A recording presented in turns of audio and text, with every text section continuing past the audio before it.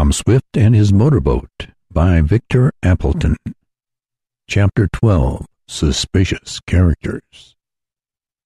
Under the skill of the physicians at the Lake Sanitarium, Mr. Duncan's wound was quickly attended to, and the bleeding, which Tom had partially checked, was completely stopped. Some medicines having been administered, the hunter regained a little of his strength, and about an hour after he had been brought to the resort, he was able to see Tom, who, at his request, was admitted to his room. The young inventor found Mr. Duncan propped up in bed, with his injured arm bandaged. "Is the injury a bad one?" asked Tom, entering softly. "Not as bad as I feared," replied the hunter, while a trained nurse placed a chair for the lad at the bedside. "If it had not been for you, though, I'm afraid to think of what might have happened." "I'm glad I chanced to be going past when you called," replied the lad. "Well, you can imagine how thankful I am," resumed Mr. Duncan. "I'll thank you more properly at another time. I hope I didn't delay you on your trip." "It's not of much consequence," responded the youth. "I was only going to see that everything was all right at our house," and he explained about his father being at the hotel and mentioned his worriment. "I will go on now unless I can do something more for you," resumed Tom. "I will probably stay at our house all night tonight instead of trying to get back to Sandport." "I'd like to send word to my wife about what has happened," said the hunter. "If it would not be too much out of your way, I'd appreciate it if you could stop by my home in Waterford and tell her, so she will not be alarmed at my absence." "I'll do it," replied our hero. "There is no special need of my hurrying. I have brought your gun and compass up from the boat. They are down in the office." "Will you do me a favor?" asked Mr. Duncan quickly. "Of course." "Then please accept that gun and compass, with my compliments. They are both of excellent make, and I don't think I shall use that gun this season. My wife would be superstitious about it. As for the compass, you'll need one in this fog, and I can recommend mine as being accurate." "Oh, I couldn't think of taking them," expostulated Tom, but his eyes sparkled in anticipation, for he had been wishing for a gun such as Mr. Duncan owned. He also needed a compass. "If you don't take them I shall feel very much offended," the hunter said, "and the nurse here will tell you that sick persons ought to be humored, hadn't they?" And he appealed to the pretty young woman who was smiling at Tom. "That's perfectly true," she said, showing her white, even teeth. "I think, Mr. Swift, I shall have to order you to take them." "All right," agreed Tom, "only it's too much for what I did." "It isn't half enough," remarked Mr. Duncan solemnly. "Just explain matters to my wife, if you will, and tell her the doctor says I can be out in about a week, but I'm not going hunting or practicing shots again." A little later, Tom, with the compass before him to guide him on his course through the fog, was speeding his boat toward Waterford. Now and then he glanced at the fine shotgun which he had so unexpectedly acquired. "This will come in dandy this fall," he exclaimed. "I'll go hunting quail and partridge as well as wild ducks. This compass is just what I need, too."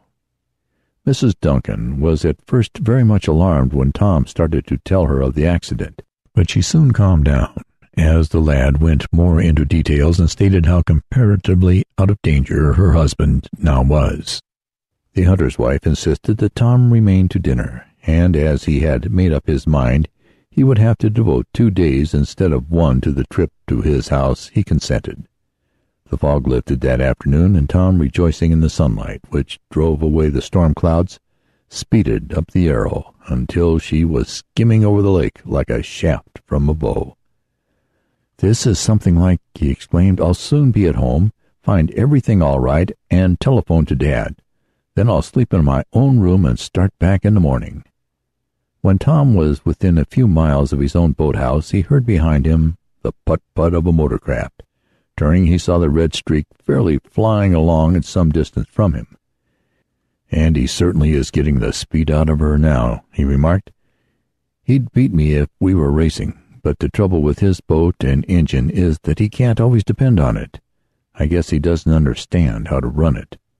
I wonder if he'll offer to race now."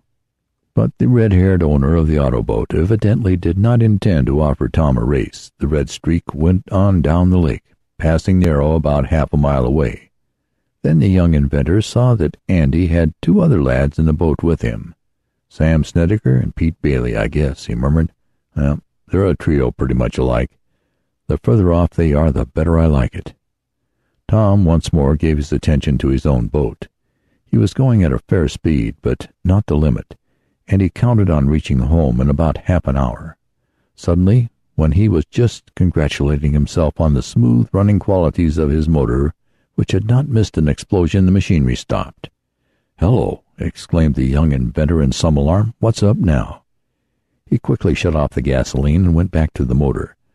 Now there are so many things that may happen to a gasoline engine that it would be difficult to name them all offhand, and Tom, who had not had very much experience, was at a loss to find what had stopped his machinery. He tried the spark and found that by touching the wire to the top of the cylinder when the proper connection was made, that he had a hot, fat one. The compression seemed all right, and the supply pipe from the gasoline tank was in perfect order. Still, the motor would not go. No explosion resulted when he turned the flywheel over, not even when he primed the cylinder by putting a little gasoline in through the cocks on the cylinder heads. "That's funny," he remarked to himself as he rested from his labors and contemplated the dead motor. "First time it has gone back on me." The boat was drifting down the lake, and at the sound of another motor craft approaching, Tom looked up. He saw the red streak containing Andy Foger and his cronies. They had observed the young inventor's plight. "Want a tow?" sneered Andy. "What'll you take for your second-hand boat that won't run?" asked Pete Bailey. "Better get out of the way or you might be run down," added Sam Snedeker. Tom was too angry and chagrined to reply, and the red streak swept on. "I'll make her go if it takes all night," declared Tom energetically. Once more he tried to start the motor. It coughed and sighed, as if in protest, but would not explode. Then Tom cried, "The spark plug! That's where the trouble is, I'll wager. Why didn't I think of it before?" It was the work of but a minute to unscrew the spark plugs from the tops of the cylinders. He found that both had such accumulations of carbon on them that no spark could ever have reached the mixture of gasoline and air. "I'll put new ones in," he decided, for he carried a few spare plugs for emergencies. Inside of 5 minutes, with the new plugs in place, the motor was running better than before. "Now for home," cried Tom, "and if I meet Andy Foger, I'll race him this time." But the red streak was not in sight, and a little later Tom had run the Arrow into the boathouse, locked the door, and was on his way up to the mansion. "I suppose Mrs. Baggert and Garrett will be surprised to see me," he remarked. "Maybe they'll think we don't trust them by coming back in this fashion to see that everything is safe. But then I suppose Dad is naturally nervous about some of his valuable machinery and inventions. I think I'll find everything all right, though."